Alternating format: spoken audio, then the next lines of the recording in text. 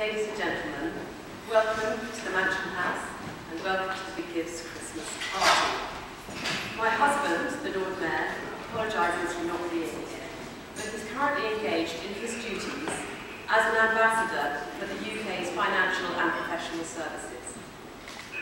He is en route, literally in the air right now, to the US, to San Francisco, after which he'll be in Mexico.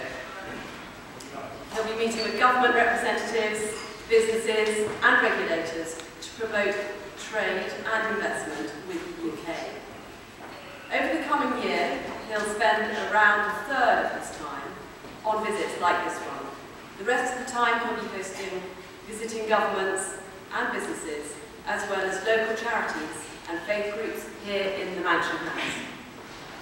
This is a place that brings people together, and that is a mission it shares with the Big Give, the UK's largest online match funding programme. I'm delighted to host you all because I'm a strong believer in the match funding model. It's a great way to raise donations as well as awareness for charities. The Big Giv's annual Christmas challenge closed earlier today.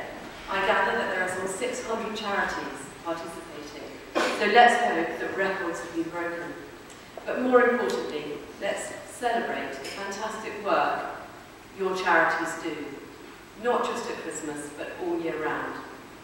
Whether you're here with a charity, as a philanthropist, or as a trustee of a foundation, I would like to thank you all, for making such a difference to so many lives.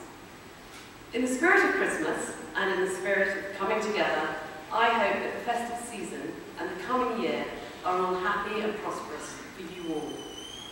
And I hope that we can continue to build strong and productive relationships between charities and their supporters.